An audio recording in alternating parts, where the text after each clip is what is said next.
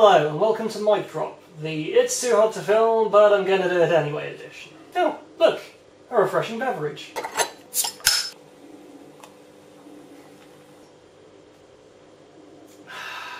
In one of the Loot Crate videos I mentioned that as well as signing up to Loot Crate, for the last few months I've also been signed up to Flavourly, which is a craft beer subscription service, so every month you get 10 beers through in the post. I think it's a really great service, despite the most off-puttingly hipster-looking magazine cover that you've ever seen. Look at it! Look at the stares. These are the stares of men who do not want you to get into their hobby. They would much rather that you went away now, please.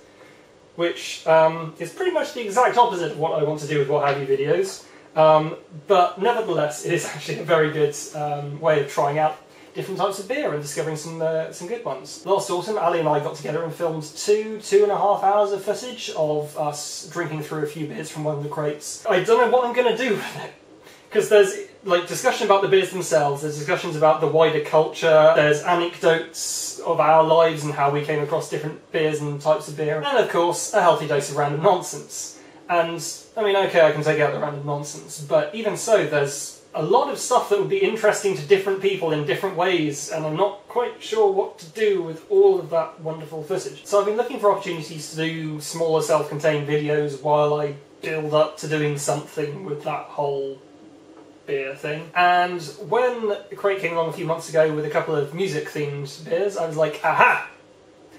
I know what I can do. I have a series that's allegedly loosely musically themed, but I can do whatever the hell I like with it. Let's talk about beer! This beer is Comfortably Numb. It is brewed by Bad Company. Although I feel like this is not the first beer I've come across called Comfortably Numb. And the other one in the crate was Dazed and Confused, which I've definitely seen from another brewery before.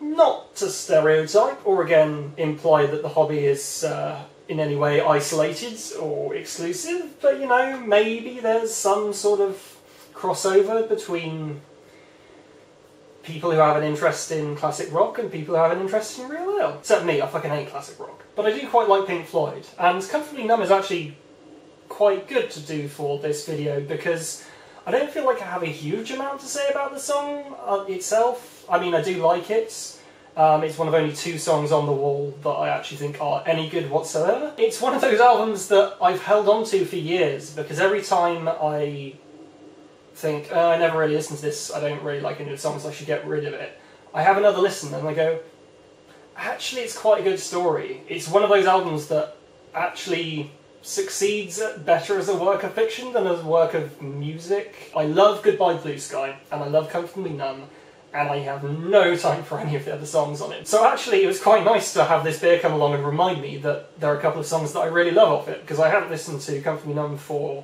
good few years. Yeah, that's all I really have to say about the song. Let's see what we can come up with to say about the beer.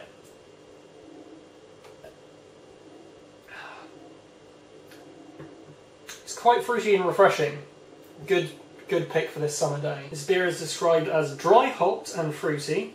Yeah, with kicks of mango, tangerine, grapefruit and pineapple that come through in waves. Because that's a reference to the lyrics of the song, ladies and gentlemen. Very clever. For a session ale, this beer punches well above its weight and will have you saying, I have become, brackets, a fan of, close brackets, Comfortably Numb. So, slight confession here, part of the reason why I want to do a series about beer is just so I can make fun of / come up with my own pretentious beer descriptions. Yeah, the coming through in waves is complete bullshit. It does taste of mango, tangerine, I can get the grapefruit, not really so much the pineapple. But it's definitely got a good fruitiness to it, but it doesn't come through in waves, it just tastes of that. I would recommend this beer to a friend. I think this is definitely a buy. It's pretty good, it's nice and refreshing. If you do see this in your local supermarket, you can be assured of a beer that's quite refreshing during the summer, not too bitter and hoppy, just a very pleasant drink.